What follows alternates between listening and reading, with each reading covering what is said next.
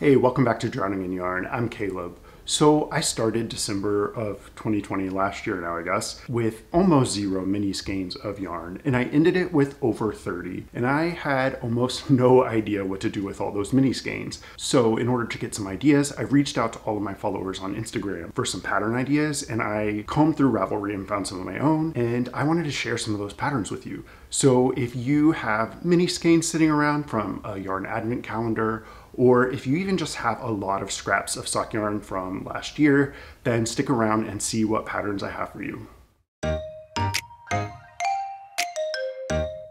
All right, so while you're watching this video, if you're enjoying it or you see a pattern that you really want to knit, then make sure you hit that little like button down below. I'm going to jump right into the patterns that I have for you. I picked these patterns from the ones submitted to me from my followers and ones I found on Ravelry because I thought they looked really nice, but I haven't knit them, so it's just a little disclaimer. But let's jump right in and start with hats. So I'm going to kick this off with a hat that my boyfriend Brian knit. And the hat pattern is the held together hat. It is a super cute hat designed by Lindsay Fowler using a skein of fingering weight yarn held double. Now I think this would be an awesome use of a couple of mini skeins or scraps from those mini skeins from some of these other projects because it uses such a small amount of those contrast colors. I think 42 yards for contrast color 1 and about 15 yards of fingering weight yarn for contrast color 2. Now I love how this hat turned out. It would be an amazing staple hat, like a go-to hat pattern. And so I think you should definitely check it out if you have some scraps or just little bits of fingering weight yarn left over from some other mini skein projects that you do. So the next pattern I have for you is the sprocket hat. This was suggested by one of my followers on Instagram. It is designed by Megan Nodecker of Pip and Pin. It's a super cute slip stitch colorwork hat. I think it'd be an awesome project to kind of coordinate either a full mini skein set or a bunch of just random mini skeins that you have if you want something kind of wild and out there. But you could also stick to some neutral colors and end up with a really cute, just basic hat that would go with anything. It leads me into the sock section because Megan Nodecker also designed sprocket socks. Again, she designed these with a slip stitch colorwork pattern using 5 20-gram mini skeins, but you could mix and match as you see fit to get as creative as you want. Socks were a super common answer from all my followers, and a couple people mentioned doing marled socks. And there are 2 patterns that I've recently seen and think are amazing. So the first of those patterns is the high desert socks from Lindsay Fowler again.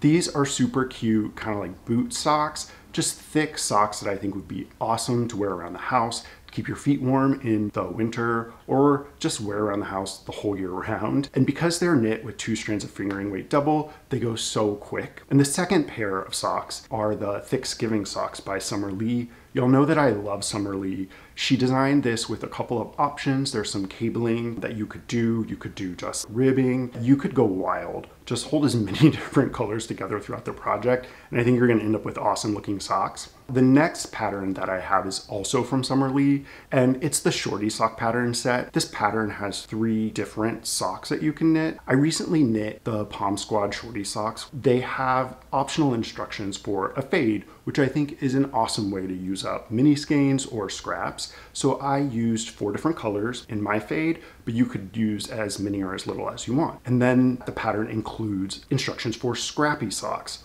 which was something that people recommended as a great use of mini skeins. I've never knit scrappy socks, but I've seen all the scrappy socks that people knit online, and I love them. My fear with scrappy socks originally was, am I ever gonna put in the work to weave in all those ends? And you don't have to worry about that. Summer Lee has instructions over on her Instagram and over on her YouTube channel for knitting in the ends as you go. So I'll leave a link to that down below. Pick up that pattern because I think you'll have a really good time knitting a million shorty socks because they go super quick, even though they're fingering weight. And I think you could use up a lot of those mini skeins with a pattern like that. So the next pattern I have for you is the Leftover City Cowl. Now this colorwork pattern is super similar to the sprocket socks and the sprocket hat, except it is a stranded colorwork pattern. I discovered this cowl actually a while back whenever I purchased a mini skein set that Taylor Earl of Fiber for the People dyed for the Leftover City Cowl specifically. And I thought it was such a cute pattern. Even if you don't have a set of 5 mini skeins specifically for this pattern like I do,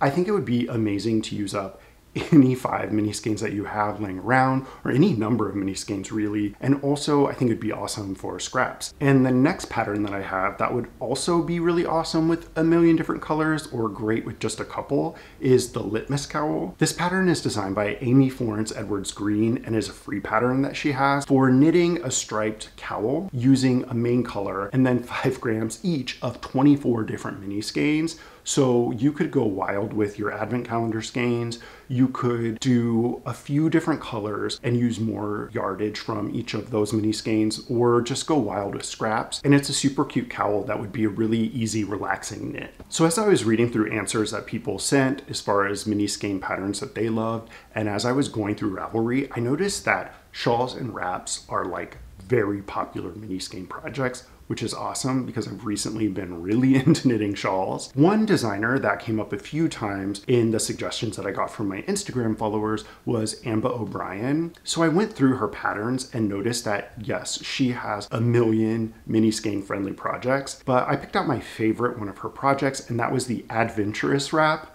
which is a super cute name. It is a garter stitch shawl with a really interesting shaping that uses up to 80 yards each from 25 different mini skeins. Now, if you don't have 25 different mini skeins, she lists out the yardage for each of the colors that she uses, so you could definitely go through your stash and find scraps that would work. And I think that it looks amazing with a fade, but she has examples on there, and there are projects on Ravelry of non-fade projects, and they all look really good. So I think this would be an awesome project and really fun to plan out if you don't have an advent calendar, but if you do, it's written specifically for that. I found that there were a lot of shawls and wraps that were specifically designed for advent calendars, and I have a couple more to tell you about. The next one that I found was something I just found kind of scrolling through Ravelry. It is the Mini Skeins Go Big shawl designed by Marion Bullen. It uses 5 mini skeins that equal 100 grams and then a main color that uses 200 grams, but you can adapt it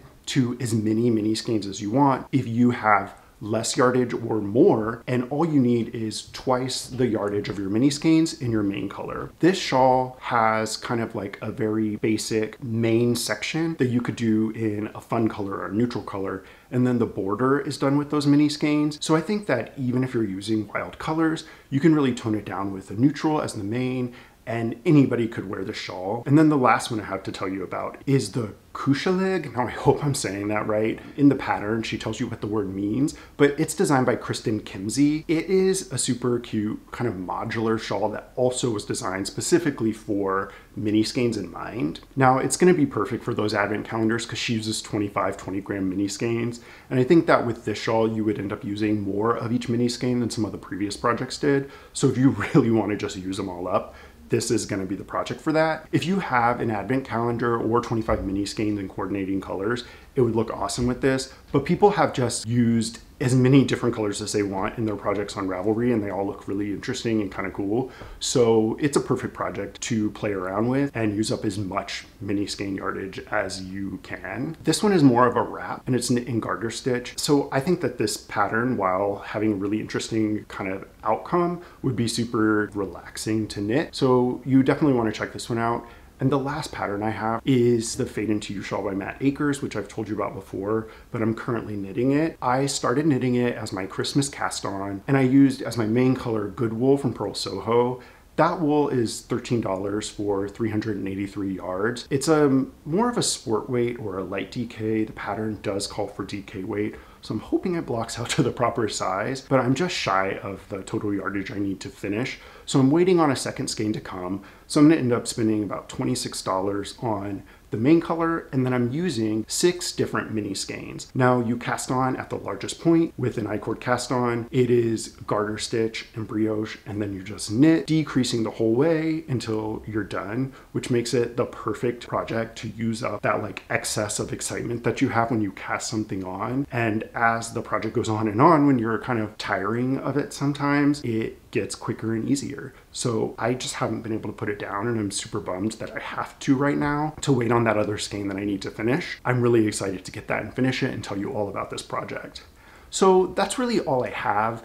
I've gone ahead and put all these things in the description below, and I also put all these patterns plus some more that people told me about in a bundle on Ravelry. So head to my Ravelry page, click into my favorites, and go to the mini Skeins project bundle if you want to see a bunch of other projects, and hopefully you find something that you like. And remember to leave a comment down below to let us all know if you have some mini Skein project or pattern that you think we should all know about. Hit that like button if you enjoyed this video, and hit the subscribe button if you want to stick around for more content that I have coming up in the future, which I hope you do. And until next time, enjoy your knitting.